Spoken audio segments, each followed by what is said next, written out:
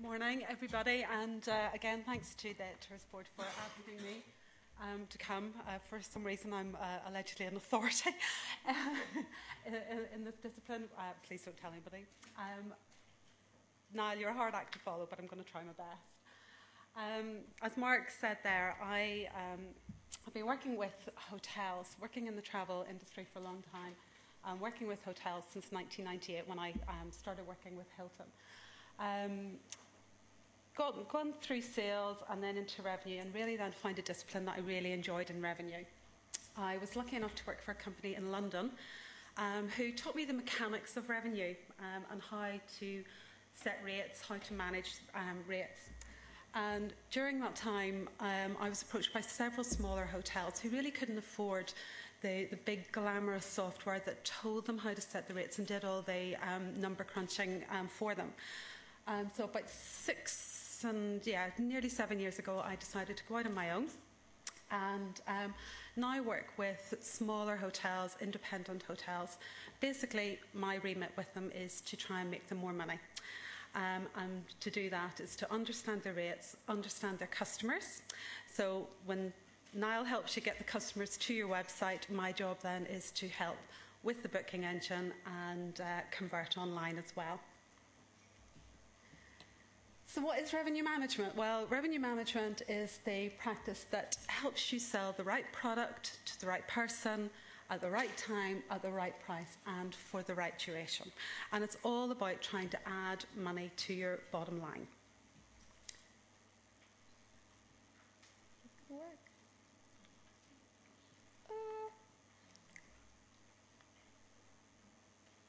Oh, is this going to work? You have to be very overawed by this because this took me ages and ages to do. And the first slide didn't work, so it's kind of lost the momentum. Basically, we all arrived at the Rosspark today, okay? And the car park is very generous, thank you. But we all had a decision on where to park today. Now, do you do like I do and take the first spot that I don't actually have to reverse into because I'm a girl? Or do you try and get close to the door? And well, there's things that influence that decision. First of all, if you can parallel park and reverse, which I can't. Or, for example, if it's raining. So if it's raining, obviously we try and get close to the door. This is not going to work. Yay! Yay, it worked! Or do we take the risk, okay, and try and get close? But what happens if we all arrived at the same time? The car park's busy. What do? Do we take this, like me, and play safe and get wet? Or do we risk this happening? Okay? Do we actually risk trying to get a bit closer? That's me with the angry face. And that's what revenue management is all about. It's, do we actually play it safe and put some low rates out there and allow people to book our rates at a market value? Or do we hold out and push for higher rates? And it's all about assessing that rate. I'm not here today to tell you that everybody needs to sell at top rates all the time. I'm not here to tell you that you need to drop your rates and flood the market. It's trying to get a little understanding of when you need to do both. Okay, to give you a little bit of a history on the background of revenue management. As you probably all are aware, it started in the airline industry, and up until about 1978, basically the airlines sat around this virtual table and said, the cheapest price we're going to sell to New York is this, the most expensive price is this, and as long as we're selling somewhere in between, that's fine. Not price cartelling, but certainly there was a minimum and a maximum price. In 1978, the Deregulation Act happened, and if any of you are as old as I am, you'll probably remember Freddie Laker. And Laker Airlines was the first bucket shop airline to come on and was selling cheap fares across the States. Well, that resulted in profit wars, obviously, but what happened then was it was actually American Airlines was the first airline, and they started to analyse customer behaviour. And what they realised was that not everybody wanted these cheap flights because they came with restrictions. Not everybody could book 3 weeks in advance or stay a Saturday night. Somebody maybe wanted to fly into New York and out of Boston. So those cheap flights didn't suit everyone, and it's exactly the same in the hotel industry. cheap rooms don't suit everyone, okay? So American Airlines they brought in the mathematicians and they started to do the number crunching. And that's when the first revenue systems were born. And then it filtered, the next industry really was hotels. It's then filtered down to car hire, TV advertising, all of those things. Now, boat companies, it's all about supply and demand. But we have the airlines to thank for that. So does an accommodation provider or a hotel actually qualify to be able to manage rates? Well, yes, because you have fixed capacity. You have only a certain number of rooms, okay? You have a perishable product. If you don't sell your rooms tonight, you can't, it's not a Mars bar, you can't put it back on the shelf and resell those rooms tomorrow night. You've lost your opportunity if you haven't sold. You have varying demand. Demand in July will be different to January. Sundays will be different to Saturdays. You've multiple pricing. You potentially will have cheaper rates for tour operators, maybe more expensive rates for weddings.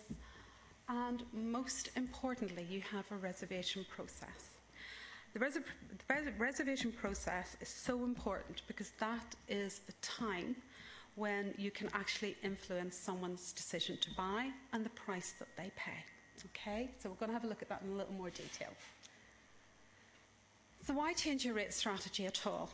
When I started on my own 6-7 years ago, a couple of the hotels said to me, Adrienne, our customers are used to seeing a price. We have a low season price, we have a high season price, and we've got to tell them something. We've got brochures printed, we've got to tell them something. They've got to understand what rate to pay.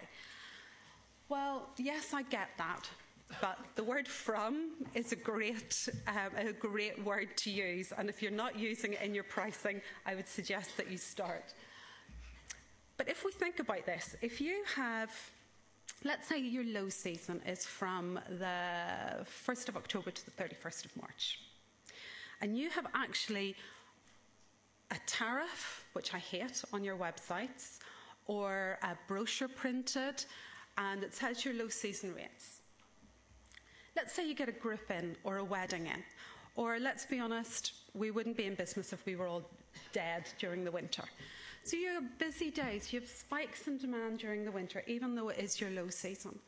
Why on earth would you cap your rates at £50, for example, in low season, if you have the opportunity to sell higher? The flip side of that, though, is you advertise your high season rates from the 1st of April, let's say, to the 30th of September. With the best will in the world, none of us are selling at 100% occupancy for all of those days in the summer. So if I pick up a brochure of yours and you say, it shows me in the summer that you're selling at £100 for a given night, potentially it's out of my price range. You might be sitting with 2 rooms on the books, 2 rooms sold, but you have told me that your price is £100. I am not potentially going to even call you or check out your website. You're too expensive. So why are you capping your rates either too high or too low? I have changed rate strategies in 20, 30 plus hotels now. And everyone asks me the same question at the start. Is this going to affect our business? How on earth can we change the rates that we're selling? Well, the answer is we do. And not once in those 7 years has it been a problem. Not once. Okay? This presentation today, when I deliver revenue training, even at this level, it normally takes me 2 days. So I've been asked to do it in about 25 minutes, so I'm going to just give you the headlines, and I hope maybe some disciplines today that will make you think, if not maybe apply to your own business. So let's have a look.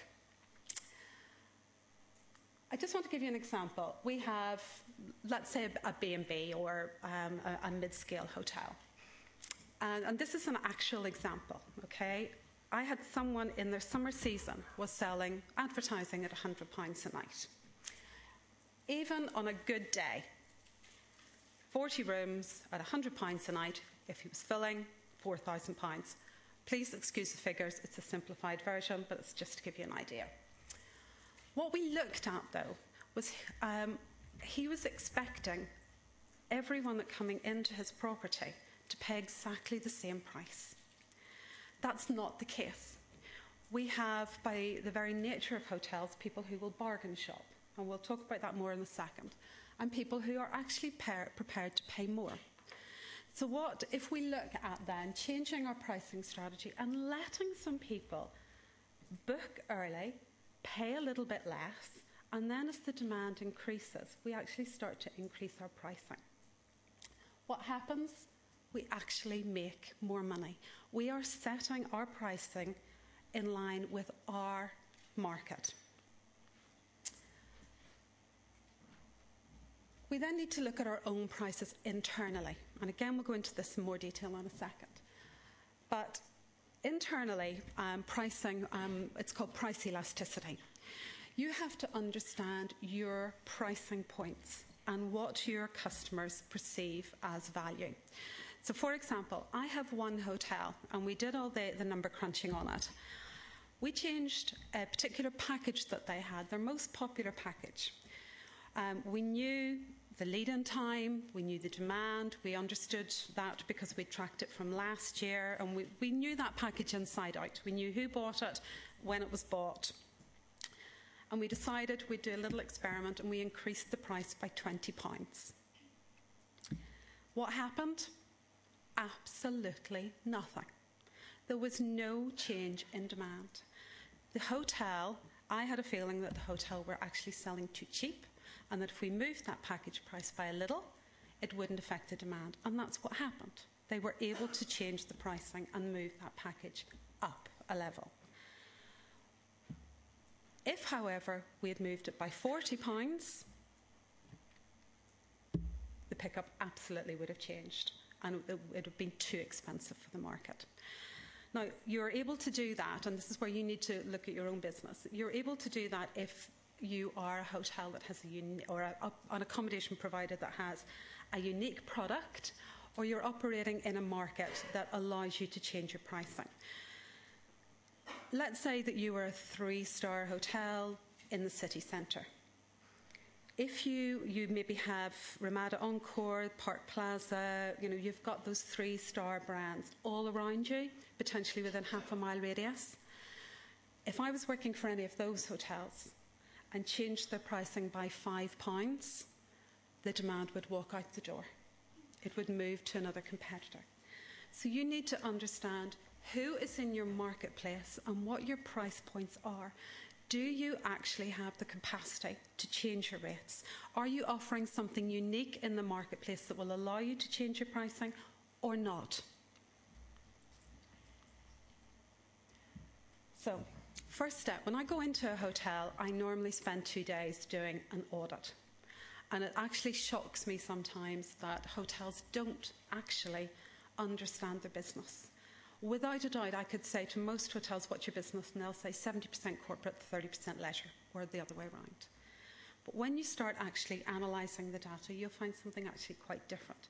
So before I even start putting a rate strategy in hotels, we have to understand someone's business. So for example, are you a business property? Is it mainly corporate that you have? Weddings? Do you have sports groups? Romantic weekends? Is it families? Tour bus? Maybe the older seniors, or maybe adventure type hotels. The reason we need to find that out is that all of these people book at different times and have different needs. So for example, your tour bus, we all know they book 2 years in advance. They're looking for really cheap rates, and a hotel should use them predominantly as base business. Your weddings, book probably a year in advance. Your families, they maybe have to fit in with school holidays or husband-wife's diary. Your elderly people, your older people, maybe are more flexible. We could maybe start capturing that business midweek.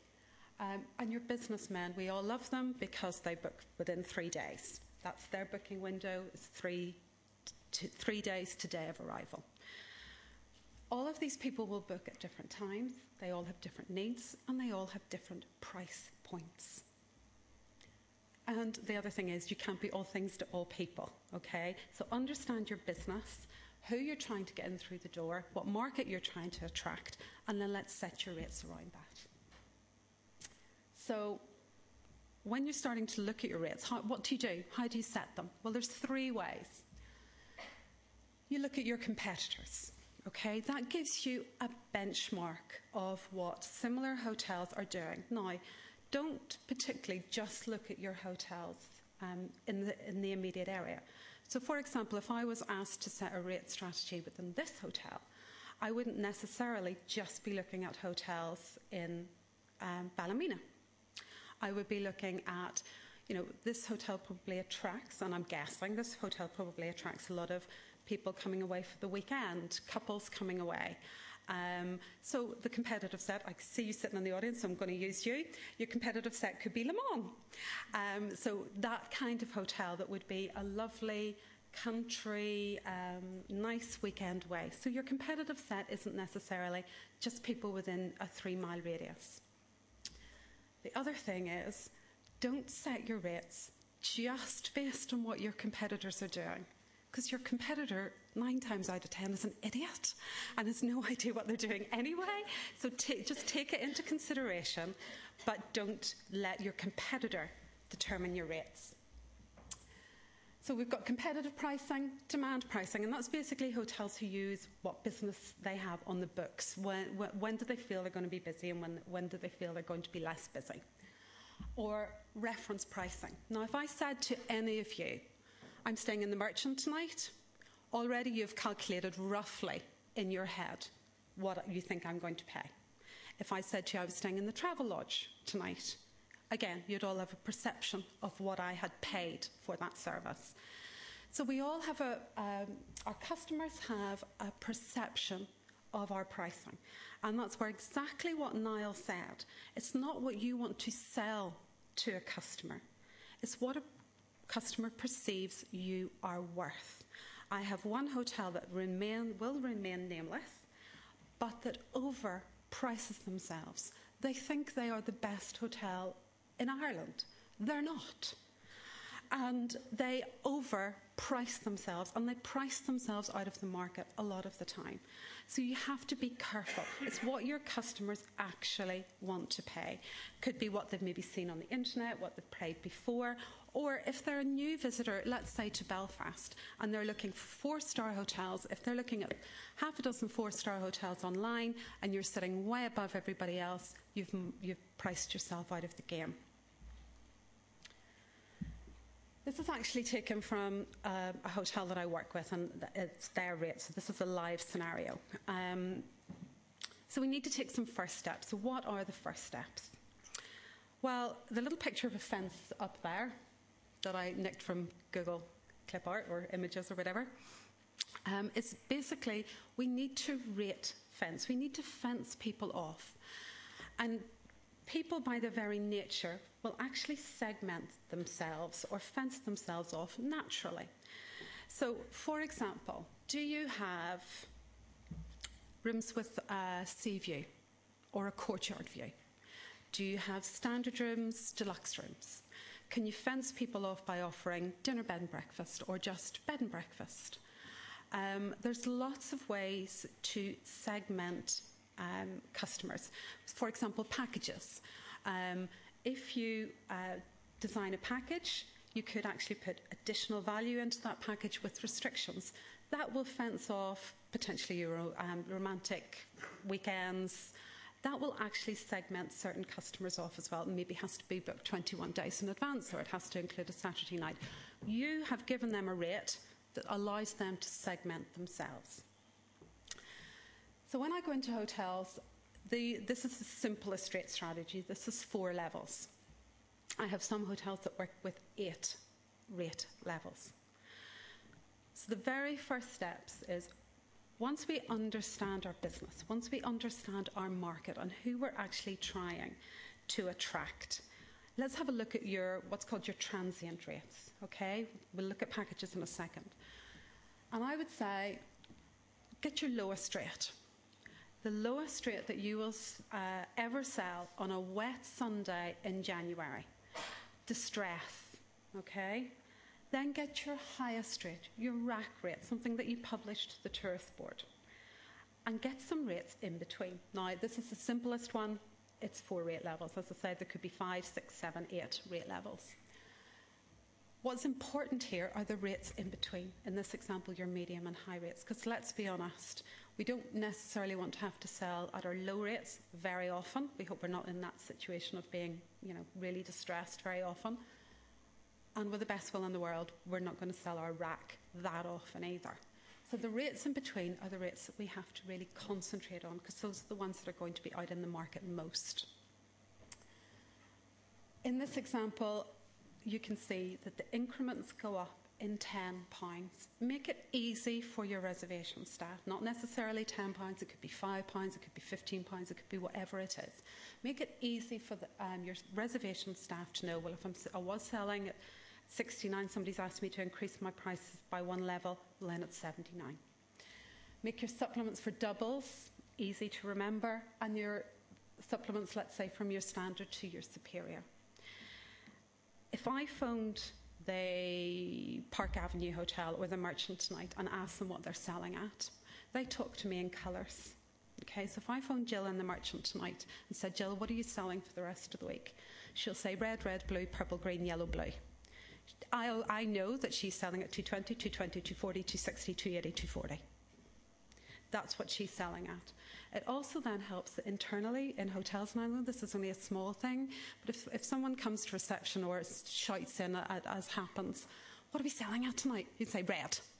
Customers don't know what red is, but you understand what your rate strategy is for that night. So we understand our business, we know who we're trying to aim at, and we set our prices. Have a look at your competitors, have a look at what your customers are willing to pay, and then set your rates around that. So we've got our rates. What do we do with them now? Well, the most basic rule of revenue management is to protect the highest rates during days of high demand. Now, if I could give you an example. Again, I don't know this hotel's business particularly well, so I'll use this just as a case study. This hotel does well with weddings. So let's say today is February. For next July 2013, let's assume that this hotel has nothing on the books for Saturday the 17th of August. Nothing on the books for Sunday the 18th of August. If I was the revenue manager here, I would know that even though I have nothing booked, I know on that Saturday I'm going to pick up a wedding. That's what happens. I have weddings in July and August. I may not have one already booked, but I will pick one up. I will also have leisure guests coming in. I know that the hotel is going to be very busy or full for Saturday the 17th of August. So if I'm going to be busy or full, should I be selling at rack? Well, the answer is no. I shouldn't be selling at rack. Because with the best will in the world, I'm not going to sell 80 bedrooms or 60 bedrooms at full rack price. So I need to get a price point. I need to get a point where I could start and then build on that. But because it's a Saturday, because I know I'm going to be busy and I know I'm going to have a wedding, I don't necessarily have to start at that yellow price. I don't need to start at distress or low. I could start at medium, I could start at medium and build up on that. However, for the Sunday, I'm in the same scenario. I have nothing on the books for the Sunday evening. So what do? I know I'm not going to sell at rack, so I'm actually going to start at distress. I'm going to start at that very low rate because I may as well have some business on the books. Because even if I went out with a flag at the end of the drive and gave rooms away, I'm not going to fill. So you have two different strategies for the Saturday versus the Sunday. And it doesn't actually matter what business you have on the books. It's understanding your business, when it's going to come in, when you can sell higher, and when you actually need to release those low rates into the market.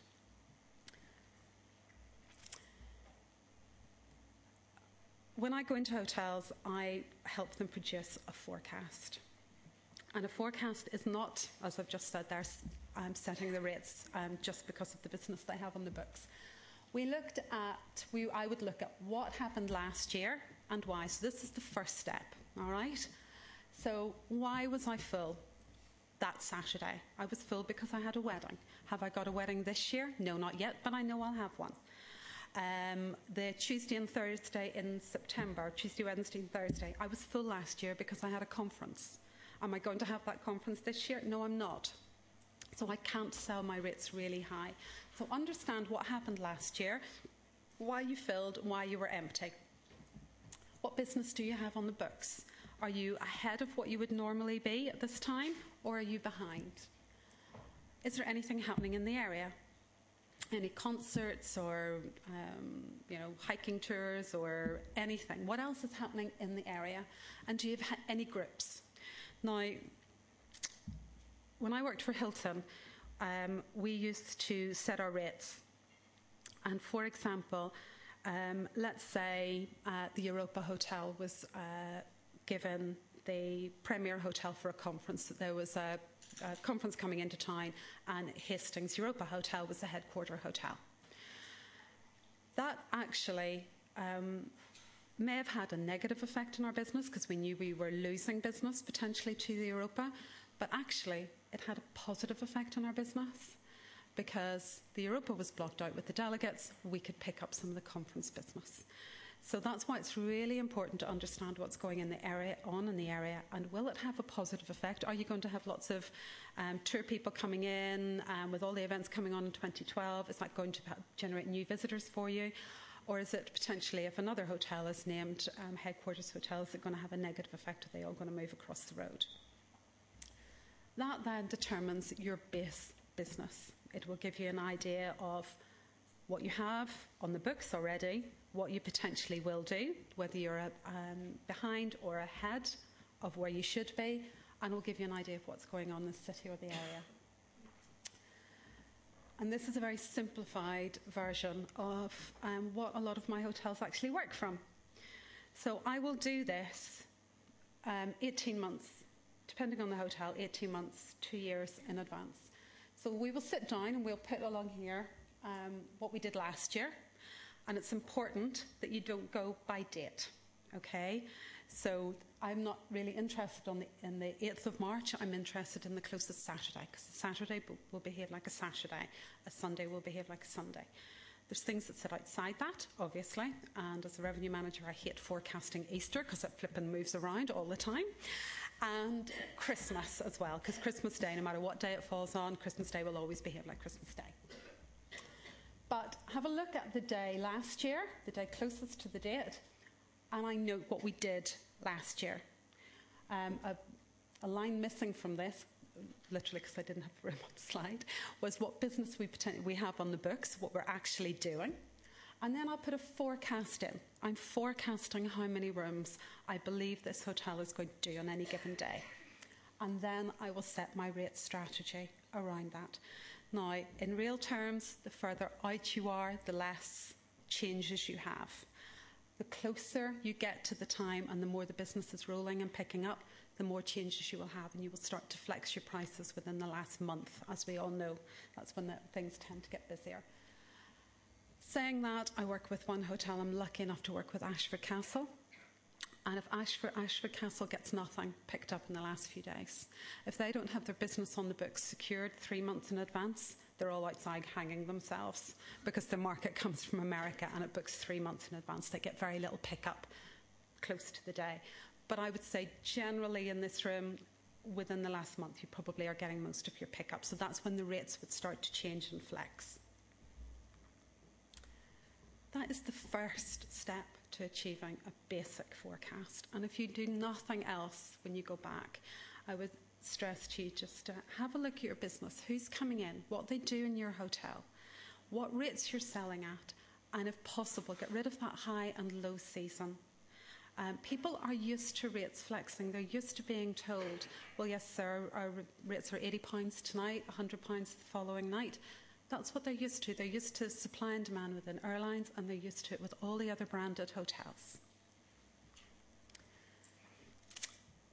The next step, and there's many steps, but this is step 2, is to start looking at the numbers in a little more detail. So again, this is real data that I got from a hotel before I started working for them. So this is not my mistake, by the way.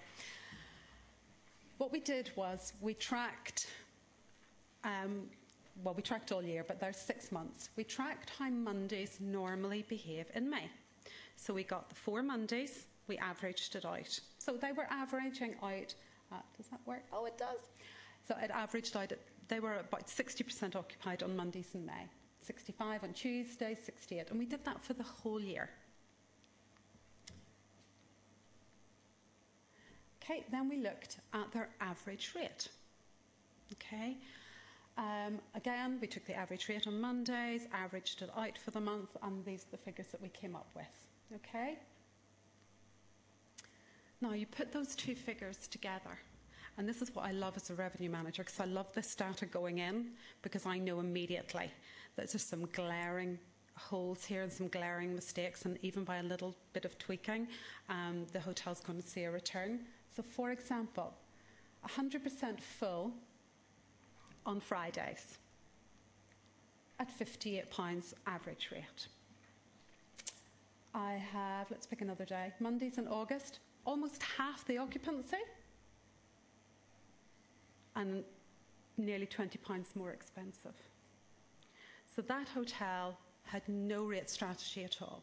Basically what they were doing was the reservation staff were taking the cheapest rates that they possibly could because they were easy to sell. So going into a property like that, by tweaking the rates, you can make a big difference.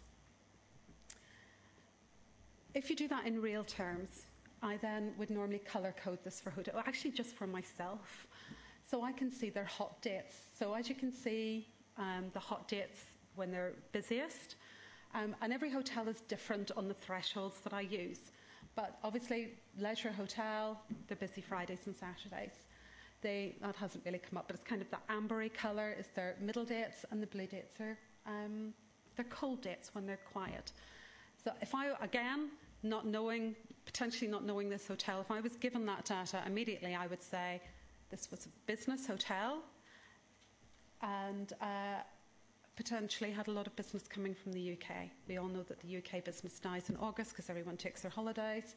So Monday through Thursday, very quiet. So understand when you potentially have the opportunity to be busy, okay?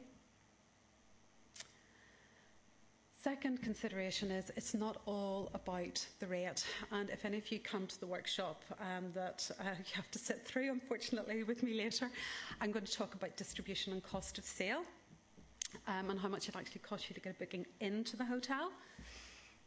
But top line, so it's not just about the rate that you're getting in that £100 rate. Look at the profit. So understand most hotels will have a 70% margin on their, again, this is an average on their bedrooms, 30% on their food, and potentially 90% on the meeting space. So not all your revenue is created equally. I have one hotel, for example, that's brilliant at managing their revenue. They have certain packages that they close out on busy weekends because they don't make enough money. They look at their food, they look at their spa, they look at their golf, they look at all of those things, and they actually net it right down. And they understand that certain packages make them more money, so they keep those packages open, and they close the other packages because they don't make. And they fence people off, so they get rid of those rates and force people to buy different packages that actually make them more money. This was a really interesting statistic for me, and a learning curve even after all of these years. I was very lucky to have lunch with a very good friend of mine who's one of, if not the authority in hotels in Northern Ireland, and he asked to remain nameless. But we had a chat over Christmas, and he asked me roughly what I thought a 4-star hotel, what it cost to have a bedroom operating in a hotel, in a 4-star hotel. In my naivety, I said about £22. I was slightly wrong. We all know you have your laundry, you have your heating, your lighting, your heating.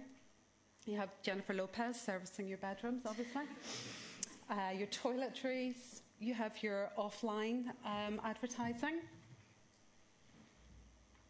what about all the other costs in the hotel?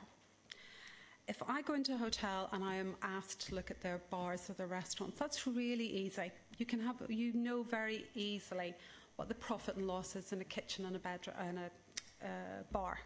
You know, you're looking at your net cost of sales, your gross, and you take your lighting and your heating in that department and your wage costs out, and you get your profit. What about your profit? What about all those other people who have to be, their costs have to be attributed to your property? So, for example, your concierge and your reception, your human resources, some of maybe your online marketing, your salespeople, your grumpy general manager. I actually typed into Google hotel general manager and his face came up. Bless his heart, I don't know who he is. Should have used you, Terry. All of your marketing. Would anybody like to put their head above the parapet? And maybe you've heard this gentleman speak and know the answer. But would anybody like to guess how much a hotel costs?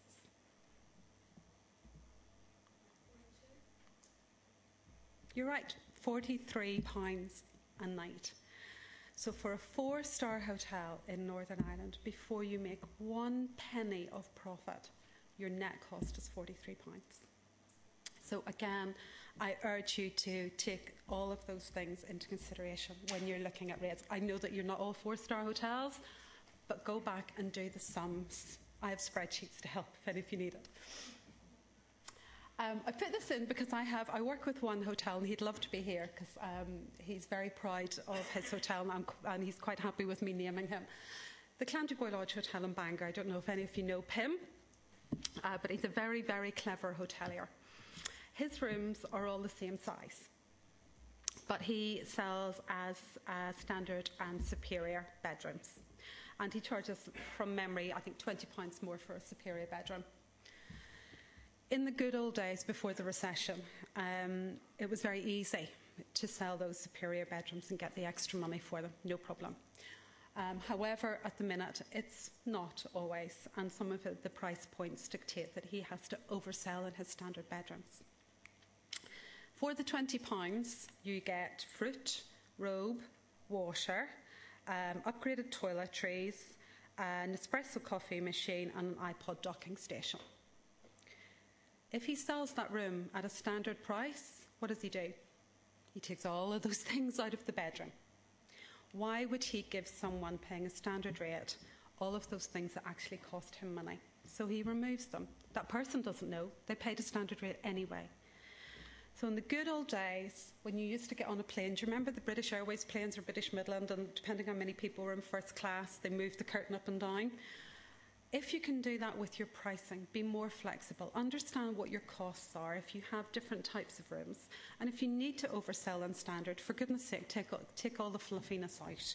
Try to make that more flexible for you. Don't have time to talk about this in any great detail, but again, at your reservation process, you have the opportunity for upselling, cross-selling. Every small thing that you can add on at reservation process time will bring money straight to your bottom line, whether it's upgrading from standard to deluxe, whether it's adding on dinner or booking an activity or wine in the room or flowers in the room. If you're not investing in training the people who answer the phone, you all need shot. Sorry, I sound like Jeremy Clarkson, but you all need shot. Again, this part of it, this actually selling and converting, I normally deliver training on that kind of takes a whole day. So just to put this slide in, we know our business, we've set our rates, we need to train our staff, and we also need to get the perception then out to the market.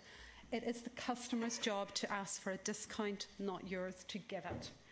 Reference rates during low demand to rates charged in peak demand. Now again, this was an exercise that we did in a hotel not that long ago. We changed their rate strategy, and the girls were trained to say, yes sir, we do have availability for tomorrow night. Our normal rate is £100. However, because I have some extra rooms available, I'm happy to offer you a rate of £80. What does that immediately do? It immediately stops someone going, is that the best rate? You've given him, that £100 is your rack rate, it's your highest rate. You were never planning, you knew you were never going to fill at your highest rate. So reference it to the rate that you were actually planning to sell, maybe that green rate or the blue rate. So your normal rate, your rack rate is 100, but because I have availability, I am happy to offer you 80. However, I also have deluxe rooms available. They're £90 and you get your da-da-da-da-da-da. You then have that opportunity to upsell as well. If challenged, advise that rates are sold out, not unavailable. Now, this isn't my study. I'm very lucky to have, over the last couple of years, completed all my revenue study online with Cornell University. And I get their studies through every day. And this is their study. You don't ever say unavailable. Apparently in your head, sold out sounds better, and it works. If really pushed, offer an upgrade instead of dropping the rate. Make sure the clients know the restrictions of the rate you've purchased. And the last couple there, beware of the arguments to use when faced with any client, not necessarily a corporate client, who's found a cheaper rate. We all know that we might have a corporate rate, let's say, at £90. And because we're sitting with no rooms booked for next Wednesday night, we're actually selling at 60. So the corporate's on the phone, why are you selling at 60 and my corporate rate is blah? You have to, again, train your staff so that they can feel those arguments that, yes, sir, but your rate is £90, your rate is guaranteed, you can cancel on day of arrival, this is the rate that we've put into the market because we have additional rooms, it's a one-off, that rate could change within 5 minutes, your rate's guaranteed, blah, blah, blah, we love you, come back. So, again, that's once you decide to change your rate strategy, you just don't change your rates and leave it and expect miracles to happen. You change your rate strategy and it's a change of culture in your business. And I hate that word, it sounds so airy-fairy, but it is. It changes the culture of how you do business. And again, this is not me. Whether you believe in revenue management or not, it works. Cornell say that even those basic baby steps will deliver between 4 and 7% to your bottom line. I have to say I'm lucky enough never to have found that. Clanty Boy Lodge within year 1 brought 17% to their bottom line just by changing their rates, and that grows year on year as we get cleverer on how to do it. So 4 to 7% is the industry standard. So, you know, if any of you are thinking about it, know your business, look at your rates, and hopefully try and put some changes in place. That's me. I'm done.